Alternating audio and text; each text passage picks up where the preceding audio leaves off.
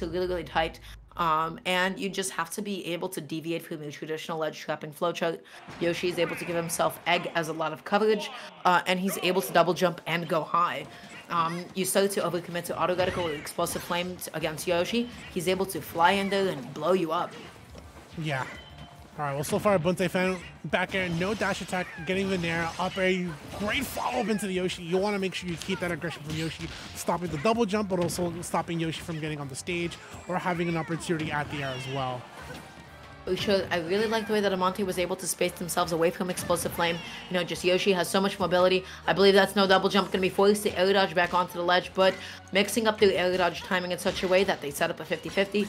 Buntai was not ready for it, had the right idea with the counter, but Buntai needed to have dropped down first. If they wanted to get it, this could be so big. All right, no follow-up.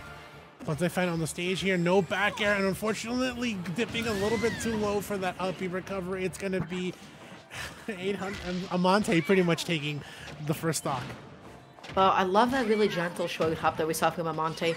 They were able to position himself and try to get a reset on that situation, but going to be pressing too many buttons. Buntai having a really good idea of the way that Amante was going to be jumping in there and finds the stock.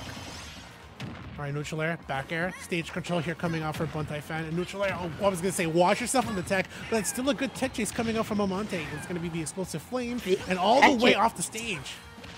Yeah. Gotta say, BuntaiFan's spacing of explosive flame this game is just so solid. More often than not, you just see that move coming out and connecting. They're picking all the right spots.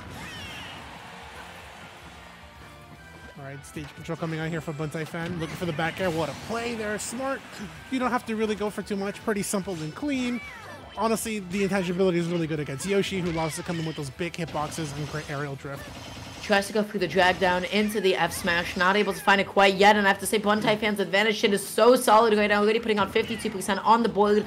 This lead, they're just starting to run away with it, getting so many juggles. That buffered air dodge could have been so huge for Buntai, but unfortunately they were in no position to be able to hit him for it. Okay, BuntaiFan dash attack. Great patience there, looking for a whiff punish, and the whiff punish has been found, all from getting that little bit of a drift back, just to see how Amante was going to pretty much react, and BuntaiFan will be taking game one. Yeah, finds a down throw into the back hill, you know, really nice solid way to take that stock. And again, you know, even though it's a little bit more difficult to connect that confirm, at this point, there are definitely percent windows where it's doable. It just might be a little bit of a tight link to get sometimes. Sometimes it's just like multiple frame perfect inputs in a row. I don't play like that. I wouldn't be able to tell you the exact percents. But you know what? Buntai did it. Yeah, and nonetheless, BuntaiFan definitely starting off strong here in game one. And like we said, it's a best of three dynamic. So things are a little bit different here. You kind of have to show up and get your adaptation as sooner than possible, because it's literally best of threes. You know, usually you would be seeing a best of five, right, in traditional bracket style, but that's kind of the beautiful things about ladders. So they're the ultimate test of a player's skill, able to play against multiple players at once, but also it's the more you win, the higher you'll climb, and the less you lose, the better. And in this case, for these two players, it is a case of the more you win, the better, and the less you lose, because it's only a best of three. And as soon as BuntaiFan has found himself pretty much on set point with game one going to him, the bracket reset is pretty much already on deck for BuntaiFan. But we'll see how things go coming out in game two.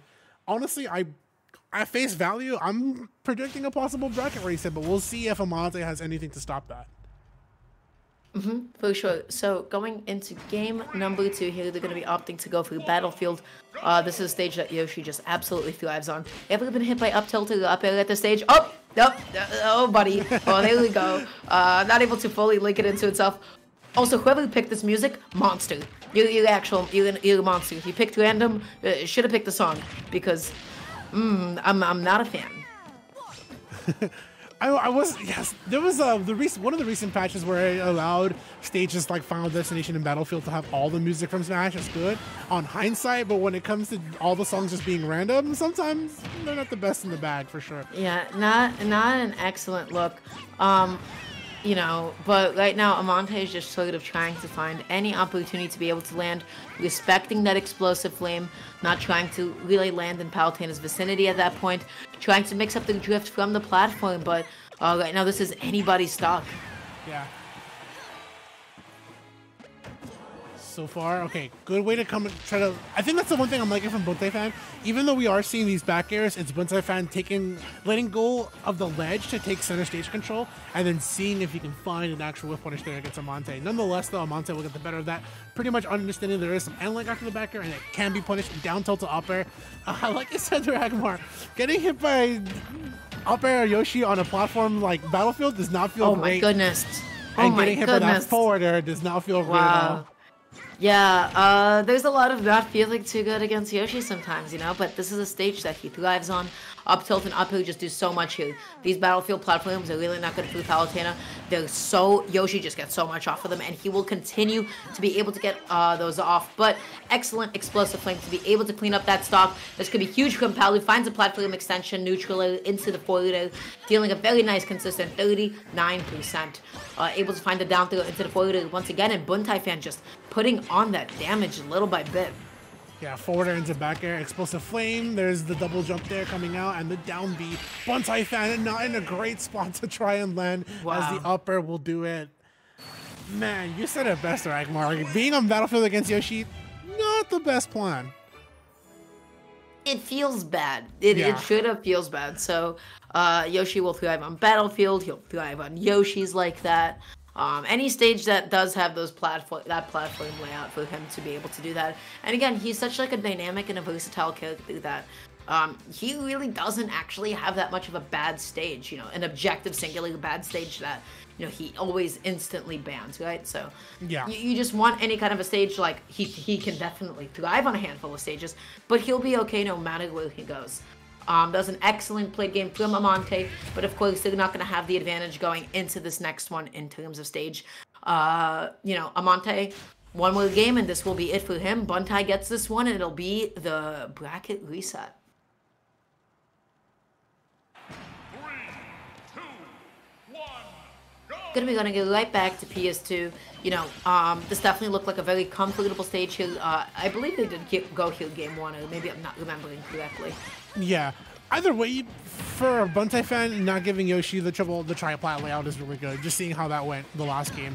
So it's going to be good on BuntaiFan. I think they actually did go PS2 the first game, if I'm not mistaken. And it's also really good because this is where BuntaiFan thrived for sure on game 1. And looking at thrive continuing on here in this game 3. Look at the way that he's moving off of these platforms as well. Yeah. A lot of these runoffs are just so well spaced, able to connect so many back hills, not able to get the whiff punish on that option there. Tries to go for the back hit of the up tilt, doesn't find itself connecting. What I really like is that BuntaiFan has recognized that Amante has really started to fish for up tilt on platforms. They've positioned themselves in such a way that they can't get hit by it. They're avoiding so many of those combo starters. That was the double jump. Amazing recognition. Gets a second back hill, and what a lead. Yeah, the thing here is that Amante lost a lot of damage and lost the stock, like you said, fishing for those opportunities around the platforms. But sometimes, man, before you fish, you gotta establish a pretty good neutral against your opponent, and then you can start looking to catch some of the big fish and bigger plays. But nonetheless, the forward air to the up air, and almost the punish on the out smash. But I like the change up here in BuntaiFan, able to just take back center stage immediately. Yeah, able to just like sort of mix up the movement a little bit, make themselves so ambiguous. Wow, excellent grab there. I love that commitment. And right now, BuntaiFan is just sort of spacing themselves appropriately, waiting. Amante finds himself back onto the stage, but not for long, as their disadvantage just keeps on getting worse and worse. And that up is going to be able to do it. They're just taking games back and forth. Both of these players just seem to have stages that they love. Yeah, and immediately Amante getting the back air, looking to get what a reflect. What a good nair too back on stage, because Yoshi returning there, it lasts for quite some time, and it's able to also set up into tech chases when you try to come back on the stage. Not very well to get hit by when you're trying to come back. Nonetheless, here it is going to be BuntaiFan still on 2 stocks with an immediate corner carry. Yeah, but Yoshi was actually able to find a double jump out of that Nelly link. Wasn't able to fully connect that up air. So good for Amante, but goes for the hard commitment, tries to go for it all, finds those up tilts and those up airs. Being under the platform against Yoshi is definitely not where you want to be at all. But I have to say, this is definitely looking like BuntaiFan's game here. Yeah. And honestly, the stage pick is really good. Downbeat, not going to be all the hits. Jazz downbeat. That was cute. That was really cute. Oh, no. Yeah, that's it. BuntaiFan with the stage pick. Like you said, I think being in Smash Bros was really good for Amante, but at the end of the day, BuntaiFan getting the better counter pick, going back to PS2, was going to be the one thing that gave BuntaiFan the reset. for sure. And honestly, Wow, like you said, the movement too. The movement was really strong for BuntaiFan coming out on PS2 compared to I'm sorry, not Smashville, Battlefield.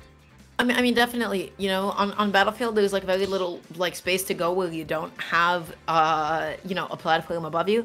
You know, I think this game, especially on PS2, the way that BuntaiFan was actually positioning themselves, it was always on the very edge, right on the platforms, right? So completely far away from where we'd be seeing the fishes for those up tilts. Especially the back hits, he was always putting himself out of range for it, and Amante just kept on going for those and was getting punished sometimes for it too. So the fact that BuntaiFan was just able to keep aware of that, I just think that's just like really, really solid game sense. Yeah. And this is pretty much put it. Yeah, and I think both players are honestly just. I think they haven't realized like they had a reset here, so I'm just checking the Smash EG on their side.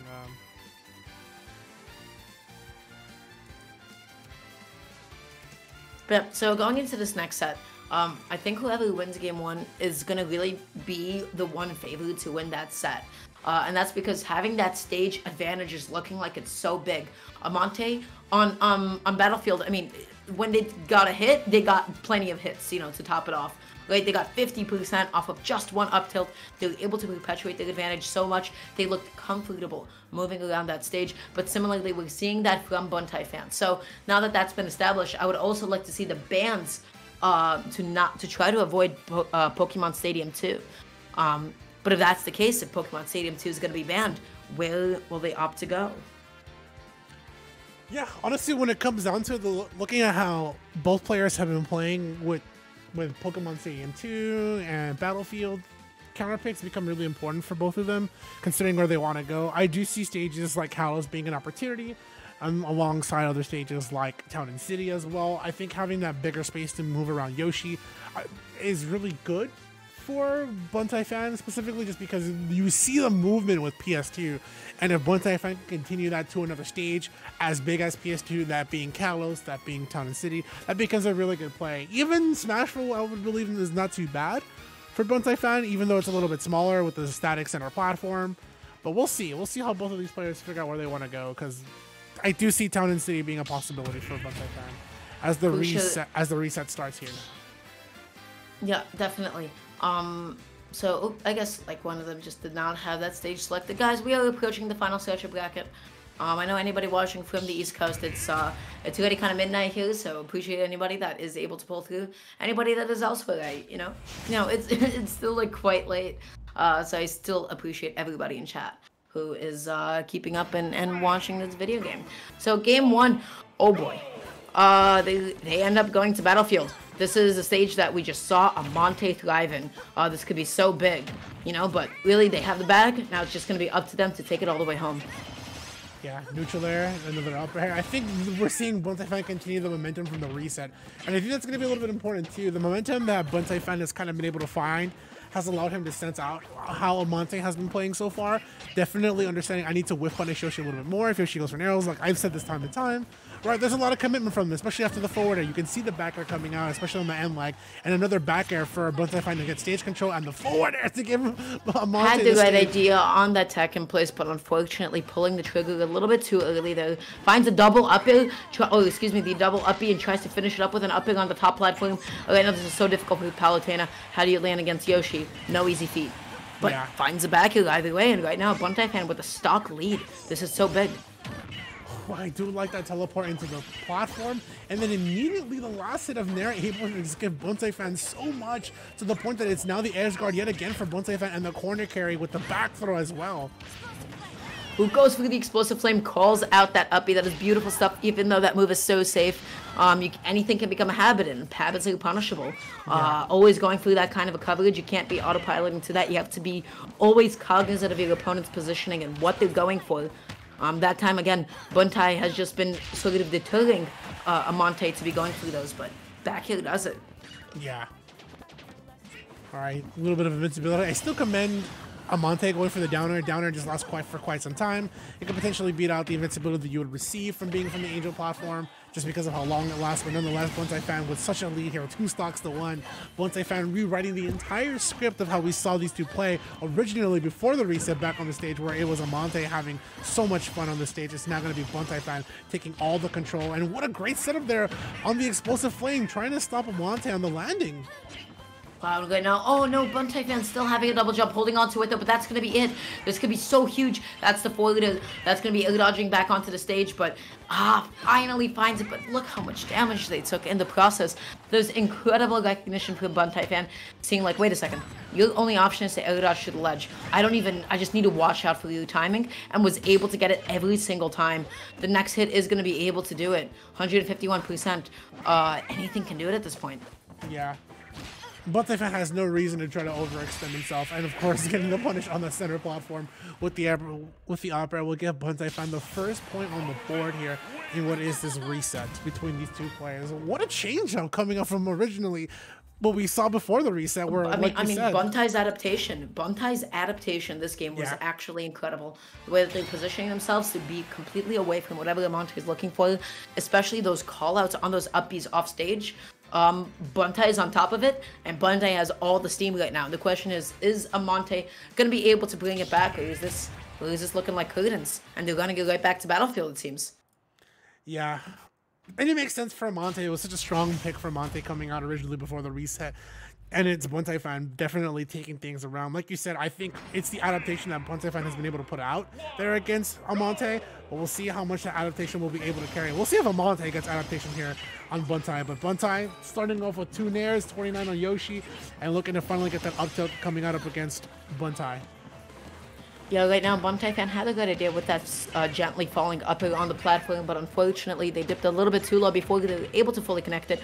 Right now trying to set some stuff up with the jab, baits out the counter, and is able to get a grab off of it onto the top platform, which is an awful place to be in against Yoshi, but BuntaiFan able to still fight their way out of that situation. Beautiful pivot grab. I've got to say, anytime you land a pivot grab, that feels so good. Pivot grabs are smooth, man. Yeah, they're really smooth in this game. Oh, what a counter, too. Immediately sensing out the down tilt. Because you know Yoshi's looking for those tech chase scenarios, especially with that high rage and the way that Yoshi can kill you at the ledge as well. What a read on the nair. And that's the thing about Yoshi. He commits to a lot of his aerials. Palutena having that really good back air with intangibility is just so good to shut that down. And Buntai starting off so strong here and what is potentially the last game between these two. For sure, but I have to say, Amante's spacing of these uppies was just actually incredible. Always just catching where Buntai is going, which is a huge call out. Hey, you need to be more careful about how you're landing.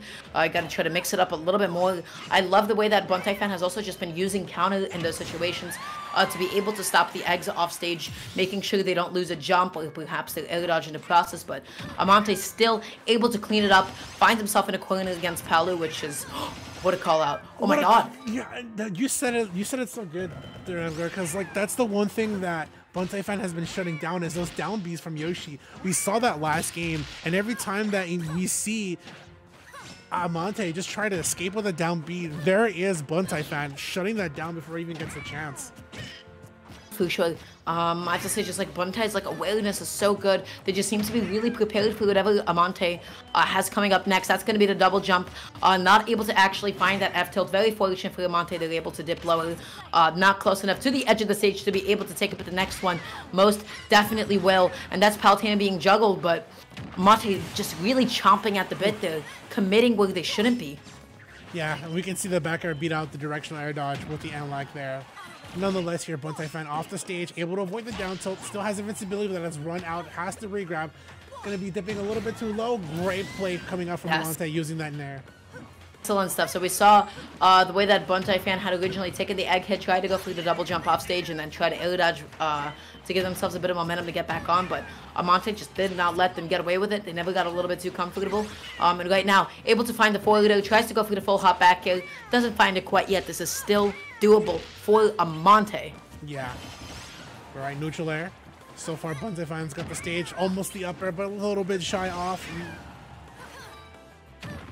Really, really smart from Amante to try to drift back and reset the situation.